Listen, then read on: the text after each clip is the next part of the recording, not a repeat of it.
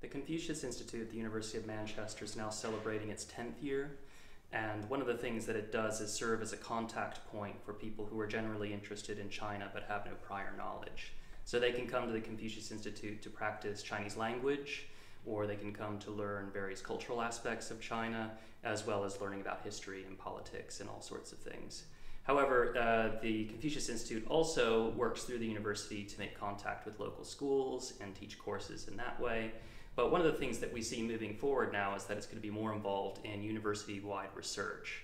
And so my role as the new academic director is to make sure that the Confucius Institute doesn't just focus on its school teaching and outreach, but that it also has an integral role in coordinating research across the university. Well, one important reason why we're opening the new office now is because it is now the 10th anniversary of the Confucius Institute at Manchester.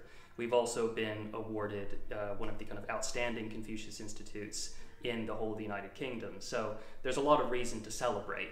But I think it also signifies how the university sees the Institute's relationship with academic research and networking beginning to change as we're going into the next phase of its presence at the university.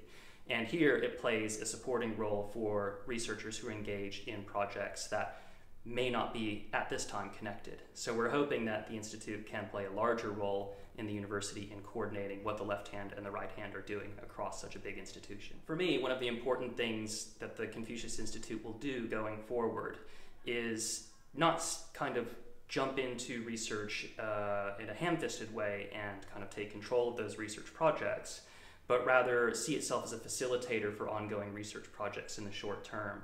So because things within academia move quite slowly and can take 1 to 2 years to plan ahead, in the short term what we'd like to do is extend our hand and say, if anyone wants any extra support, logistically or financially, in bringing their research to fruition or making a greater impact on research on China, that they should contact us.